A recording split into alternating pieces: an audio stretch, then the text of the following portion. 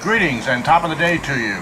Today we're going to explore the campus of one of the premier private universities in the United States, actually the world. From the west coast of California, this is Geo Divulge. Welcome to Stanford University.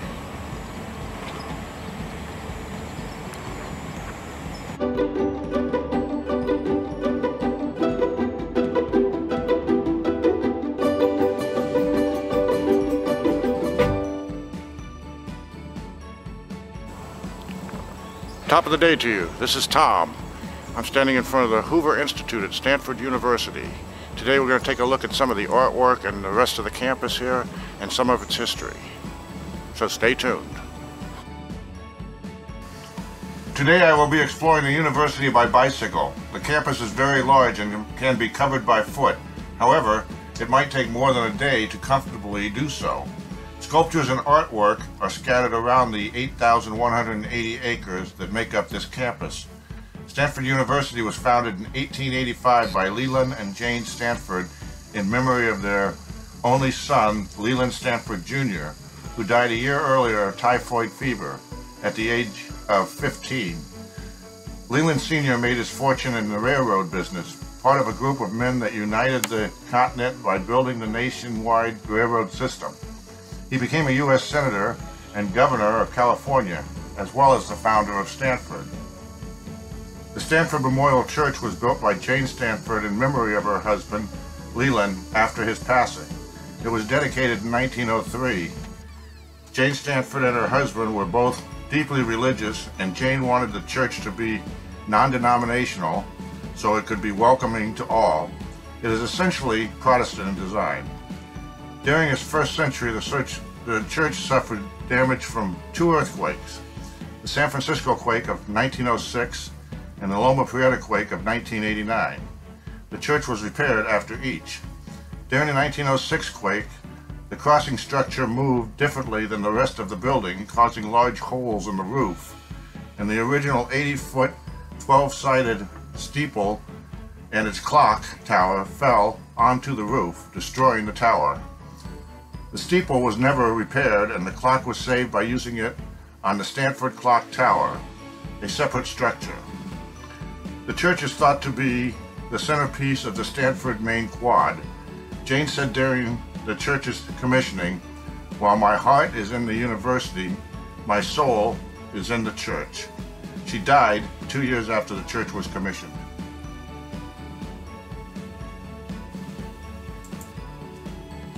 While the church was dedicated in 1903, it took another 2 years to decorate and complete the interior.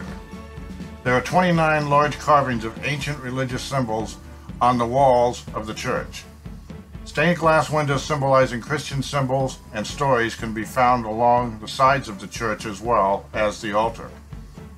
Mrs. Stanford, it was said, wanted little blank spaces and wanted the church to be dimly lit.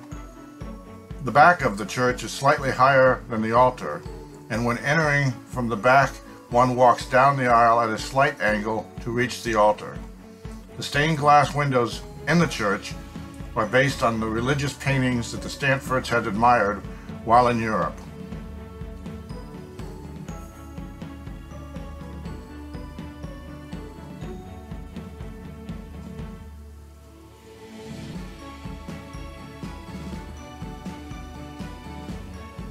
The choir balcony to the rear of the church has 5 pipe organs.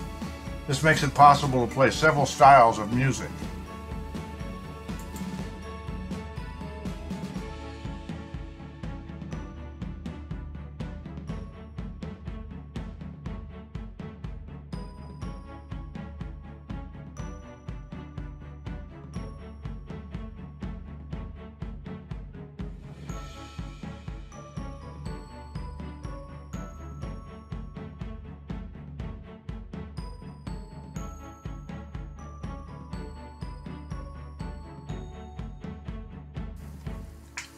Stanford University has an extensive sports program, specializing in 36 major sport categories for both men and women.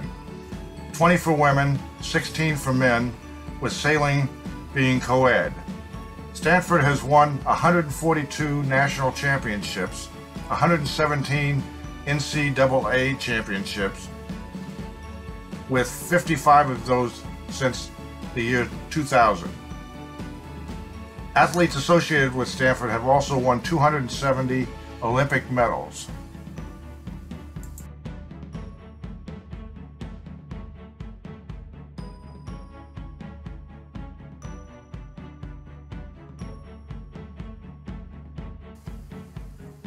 A major museum at Stanford is the Contour Center for Visual Arts.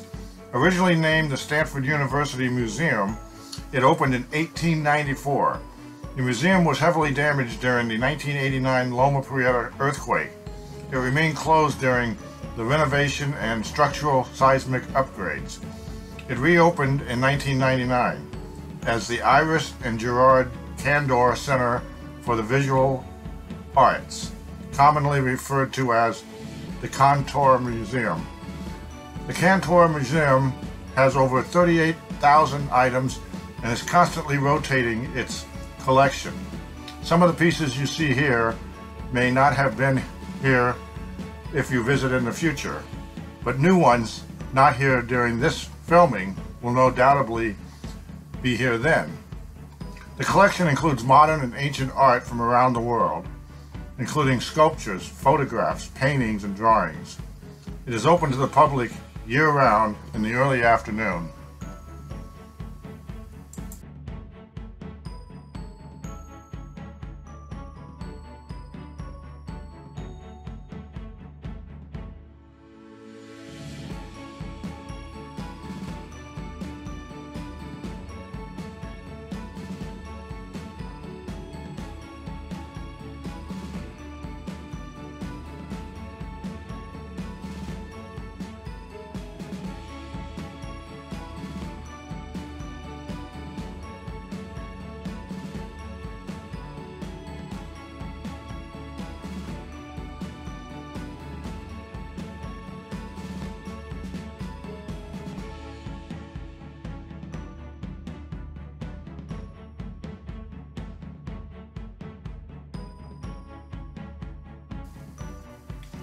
The Stanford Mausoleum is the final resting place of the Stanford family. Leland Stanford and his wife Jane and their son Leland Jr., who died at the age of 16. Once a year in October, the mausoleum is opened and a wreath is laid as part of the Founders' Day celebration. Originally, the building had two sphinxes on the corners of the front of the structure.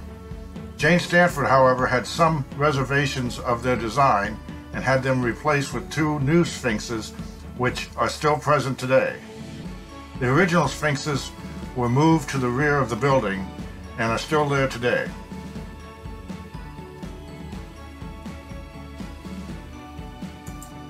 Here is the back of the mausoleum where the two original sphinxes reside today.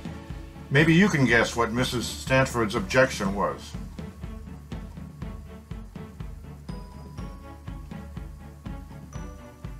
Nearby is the statue of the Stanford family and the Angel of Grief.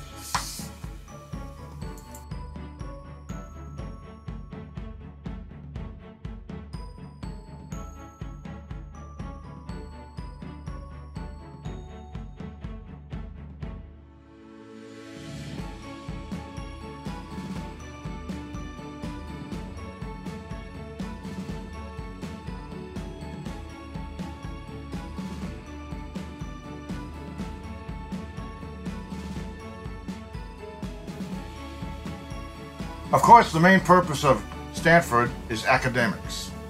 The university is organized around 40 academic departments for both undergraduate and graduate level study, focusing on 4 professional schools: law, medicine, education, and business. Many are cutting edge in their programs. The Stanford Medical Center, for instance, is known worldwide for advances in medical research over the decades. The Business Department and the Computer Science Center are credited with promoting technology used around the world. William Hewitt and David Packard were both students at Stanford in the late 1930s. With encouragement from their professor, they started the Hewlett-Packard Corporation in a garage just a few miles from Stanford, thus giving birth to Silicon Valley. Other famous businesses with Stanford ties to its students and its staff include Cisco Systems, Google, Instagram, Snapchat, Sun Microsystems, and Yahoo, and hundreds of others, changing the world forever.